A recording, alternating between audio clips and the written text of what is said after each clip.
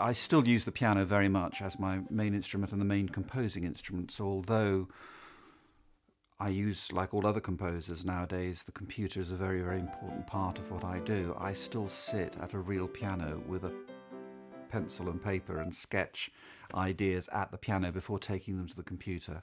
But just working simply on the feel of the music and the tunes very important, and lots of different sketches. I then go through them with Chris. We decide which versions we might use. At that point we take them into the rehearsal room and we work with the actors, we work with the company. When you're in rehearsal, you, in collaboration with the director, will discover moments where you thought, well, we're not going to have any music there, we don't need music there, and as you watch it in the rehearsal room, you say, actually, it would be great just to have a little bit of underscore here, just to enhance the dramatic mood.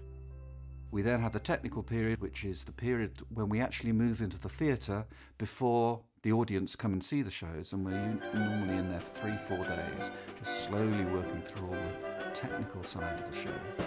That's when the music can change the most.